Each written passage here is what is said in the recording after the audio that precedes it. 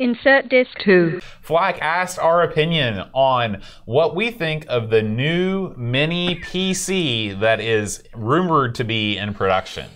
Well, it's a crowdsourced. It's funny. It's never failed before. Crowdsourcing is a funny model. The difference in this, as opposed to other things, is they have allegedly have a working finished model. Mm-hmm. And you see the guy. Did you watch the video with that featured in it? No, I did not watch the video. He sits down and plays Doom on it, and he plays. I think he plays Quake. He plays a couple other I think he maybe plays a couple other games. Like the original Duke Nukem, the old ones, a couple. I mean, he plays, but so what's my opinion? So this is a $99 device. It's got HDMI and 3 USB ports. Yeah, it's. I think it's interesting looking. I know a lot of people ragged on the look, but it does look like something that might come along with an old PC. It's a kind of a. It looks like that deep smoker yellow that you would get from this old beige, mm-hmm. And it's got it's wacky. But my question is why? And my question, it's the same question I ask on all these minis. If you're someone, again, with the Super Nintendo ones, at least I can understand the appeal. Because that's your passion. Mm-hmm. You want to, and despite the fact you can play these games in a million different ways. Okay, with this thing, to me, it'd be even weirder because anyone that would buy this is probably really hardcore PC guy. Now that much said, if I could sit down with this device and play 32 original DOS games from across the spectrum of time, from say like 85 to 93, okay, 94, you got something. And I think that what the guy says is they're going to do a bit where you get SD cards to add content to it. So I don't know how that's going to work. I don't know. But the word on the street, it comes with like 30 games, okay? Now, and I've talked about this in the past, but DOS games before 1990 or so, I'd rather play them on the Amiga. If you want the truth, it's better most of the time. And you're talking in the early 80s, the sound, there was no sound. It was anything with CGA. I mean, I know people are passionate about DOS gaming, which is, to me, I've always found a little odd. Because I think it's one of those things that seems like a great idea until you sit down and play. Because I grew up playing these games, and they sucked. The action games were no good on the old PC games. Now they got there eventually, and eventually they passed the Amiga up. But the old ones, like people are talking about Jill of the Jungle or Commander Keen. Everybody loves Commander Keen. They're well done games, but they're not that good because they're ugly and they don't play that well. Yeah. You know, the resolution of the PC was just so low at that time. It's mostly it wasn't made to.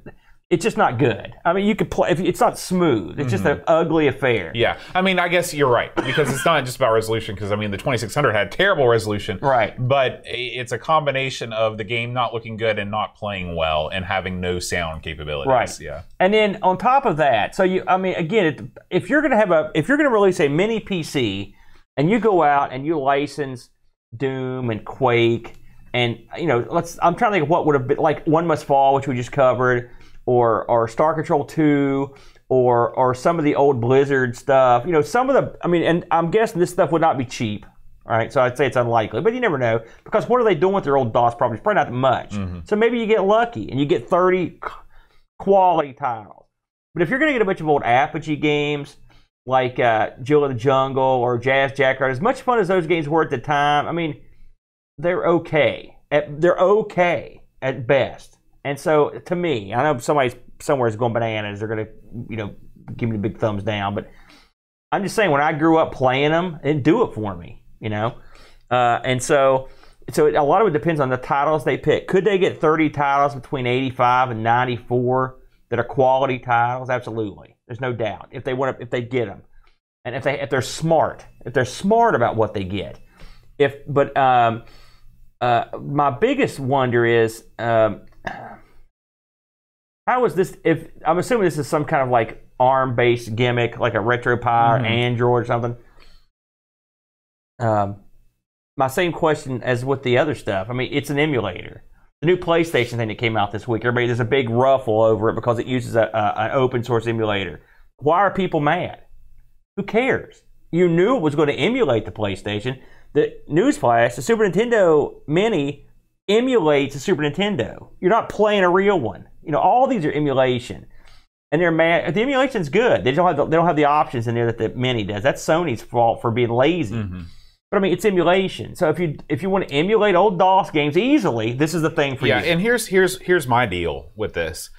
A big reason why I like playing my Super Nintendo Mini, thanks again Hasifa for sending that over, is because the controller feels like an old school Super Nintendo controller.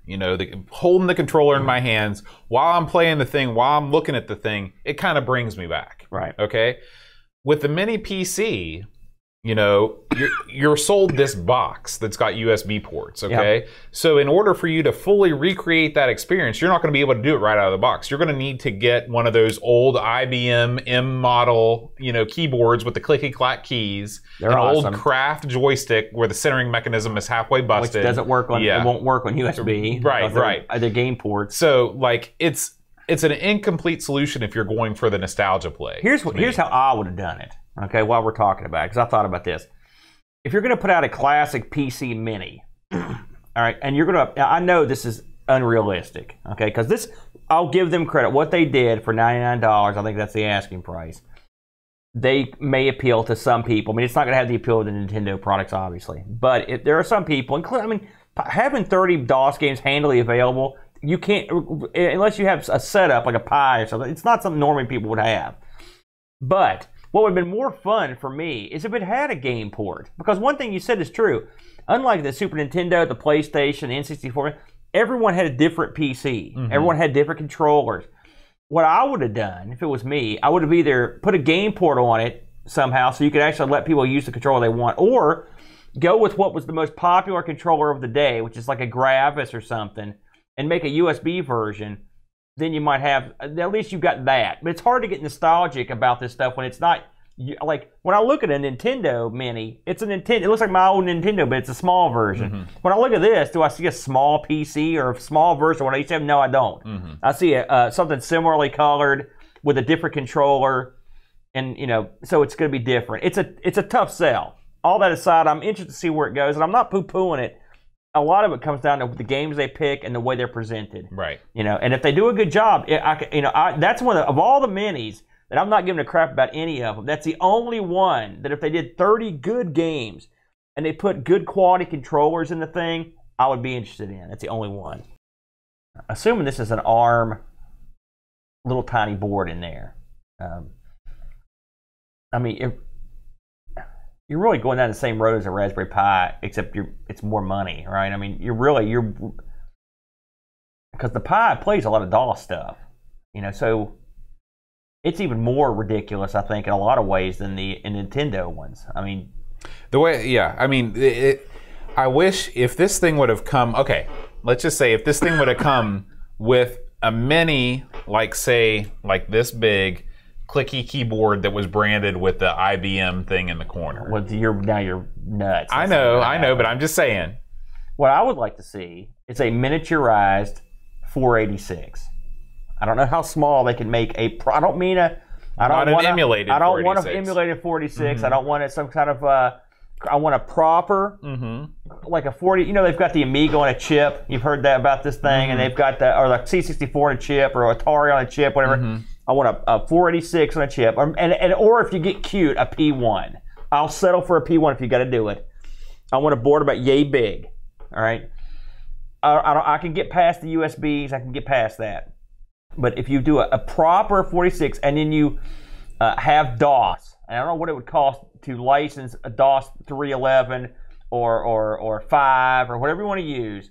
But they're all licensed with a little DOS image, and all the games run like exactly like they're supposed to. I mean, the thing boots up to them. What you'd have to do is build a front end. You select your games, and the front end would not be DOS; it'd be whatever. And then once you pick your game, the thing reboots. It boots up with the auto exec stuff already ready to go, and then it boots the game proper. I think that could be really cool, especially if when it reboots, you see the BIOS screen pop up. you know, the American Megatrends or whatever, Right. and you watch the RAM count up or whatever, and I think that would be really cool. Yeah, I agree. I agree with that.